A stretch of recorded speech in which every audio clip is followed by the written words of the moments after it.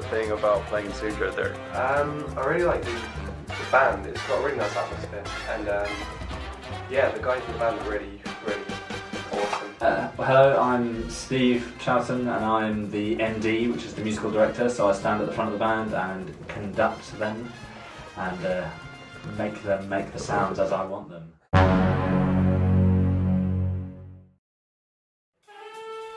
Well, I like the feeling that I'm contributing something musically rather than just my individual part. I have a hand in crafting the whole sound of it, so what the audience hears is kind of what I hear in my mind.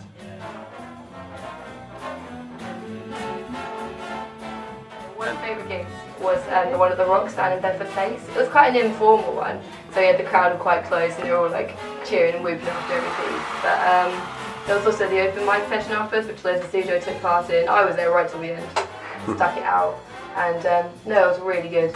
The prices of the alcohol. Favourite gig has been our gig that we did at the Concord Club in Southampton, and that's a prestigious jazz venue, and it was a different audience to what we used to, and so it was just a special gig because we were, you know, under the direction of both Steve and Dan Marmolino, and it was just a great gig to be part of. Yeah, I can't wait to play at North Sea, playing with like great artists, playing on the same day as John Legend. That's pretty outrageous. I'm completely buzzing for the tour.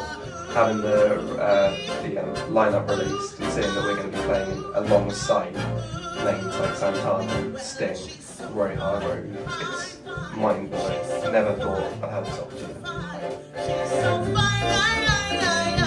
She's so fine, fine, fine. She's really sweet, the finest girl you ever want. Oh, oh, oh, oh. Oh, oh, oh, oh. The finest girl you ever want. Did you ever meet a girl for the soul you give? Who you fight for, die for, pray to God to live. She's so fine. She's so alright.